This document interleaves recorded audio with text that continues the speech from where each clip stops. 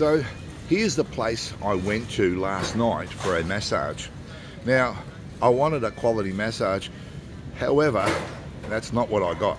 You always run a risk when you're looking for a massage and you walk into a venue that's located plumb in the middle of the red light district. Now, you know, I'm my own worst enemy, because I just walked up to the ladies on the street and said, yeah, massage, how much? And they said $6.99. I thought, oh, that's a bit much. All right, look, I'm not going to walk around looking for one. So in I went. Now, the person that was assigned to me started off the process by, you know, come in here, what do you want? You want oil? Do you want this? Do you want... So the whole upsell process started, and I said, nah, look, I just want a standard massage, no frills, you know, don't want anything extra. I just want a massage where I can relax. Well, it wasn't long. I had everything off. I was laying on the bed, and their hands started to go to places that I hadn't expected. Now, I say I hadn't expected because I was not looking for anything other than a massage. The next thing I know, my legs are spread and the person's wandering down there. I said, hey, like, that's not what I'm looking for here. And I'm then told I can give you a really good prostrate massage. I don't want a prostrate massage. Now, I've never had a prostrate massage, and I don't want a prostrate massage. I think it's pretty incredible that someone would subject themselves to something like that in the middle of the red light district in the Philippines, and this person is reassuring them that, you know, you need this prostrate massage, you know. So anyway, one thing led to another, and I noticed the voice was quite hoarse at different times. Yes, you know what's coming. And I said to this person, I said, when did you become a lady? And the person said to me, I've always been a lady. You've always been a lady. You know, I'm not convinced. Now, I felt like the massage was going extremely poorly in that, one, I'm being offered this extra service and the hands keep going down there and I keep saying, no, I don't want that, I don't want that. At one stage, I got a little aggressive and said, look, will you stop effing around and give me the massage I've paid for? And with that said, okay, no problem. So the massage went downhill in a big way from there, right? They were just not interested then. Obviously, there was no extra services, so the rubbing, the touching, and the pressure that I'm feeling around my different parts, you know, my muscles and stuff, was just so poor. I had to actually say to the person, look, stop doing that and move on. You're just rubbing in the one area and you're not doing anything. Oh, you don't like that, sir? No, I don't like that. Just, will you give me a massage? So I got, you know, a little bit of a difference, but I got a bit more pressure in different areas and stuff. But, yeah, at the end, I was really disappointed. 699 pesos for what turned out to be just absolute, you know, fondling, an attempt to fondle me. And I just felt like I was ripped off, right? During the latter parts of the massage, there was a lot of conversation around, oh, are you enjoying that, sir? Are you comfortable? And making suggestions that I was enjoying things and I was really comfortable with what they were doing. Well, I didn't say anything. I just kept it quiet because I knew what was coming at the end. And you know, the person just kept reinforcing that, you know, you need, you know, special treatments and whatever, right? In the end, the massage came to a finish, and the person said to me, how do you feel now? Do you feel much better now? I said, oh, is that the end? Yes, sir, we finished. Okay.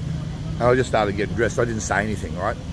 Now, I didn't say anything because I don't want to enter into any conversation to try and correct this person's behaviour, because this person was clearly not a massage specialist. Now, if you want a decent massage, go to a massage therapist, go to somebody off the strip that's going to give you a decent massage. If you want something else, well, you go to these people on the strip, right, and they give you what you want. So my history with being massaged by ladyboys has not been a good one, right? I tried it once in Thailand, and the person, I think, was stronger than me. I ended up walking out of that place bruised and battered. I developed these black bruises a few days later on my back and on my legs, where they had just pressed so hard, and they have no idea how to massage a person, right? Part of the problem is they think that, a person with my stature, I'm quite tall and I'm large, he wants it hard. No, I don't want it hard. I just want a genuine massage. So just, for Christ's sakes, give me a genuine massage. So anyway, at the end, I ended up walking out of that place, and at the counter, I said, how much? $6.99 there, no worries. I said, I paid the money, and then he looks at me. I'm going to say he because it's a he. He looks at me and says, tip, sir? And I said, no, there's no tip. No tip? I said, no, there's no tip, mate. It's the worst massage I've ever had.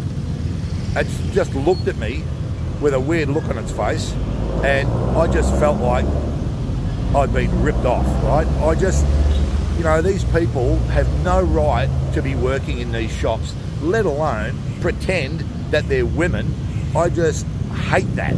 So anyway, it is what it is. You live and learn, and I won't be going to massage shops on the strip anymore, unless, of course, I end up being some guy that wants his prostrate massaged, right? Which is highly unlikely. Anyway, I don't know where they get that idea that prostrate massage is required. I guess they must be doing a bit of business in it, because they wouldn't be asking for it or pushing it. So if you're in there getting prostrate massages, good on you. But hey, that ain't my cup of tea. Now at this stage, you're probably wondering, where the hell does all this prostate massage stuff come from?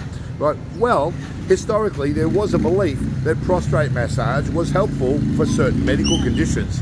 Right, since then that's been debunked, and in the main there's not been any real medical proof that prostrate massage is helpful.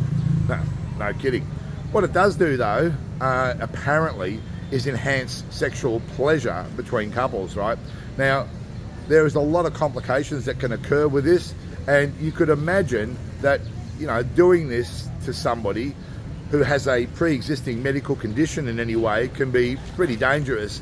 Also, not to mention the bacteria and all the complications that can occur as a consequence of doing it to someone that does not have any pre-existing medical conditions. So allowing someone in a massage shop who claims that they can give you medical benefits from allowing them to perform these things on you is absolutely ridiculous. These people have no idea. They are compromising your health, and you should not ever allow them to go anywhere near you with these kind of practices. So do your own research, talk to your urologist. You'll find that it's a load of bullshit, right? And these people are just doing it to try and give you some sexual pleasure. Well, those people that do go out there and seek out this kind of stuff for their own sexual pleasure, well, I hope you're better informed as a consequence of this video, and you don't end up with some compromised medical condition or bacterial infection where you shouldn't have it. It's really a risky practice, and I think that most people who undergo this kind of stuff don't really understand what they're potentially exposing themselves to.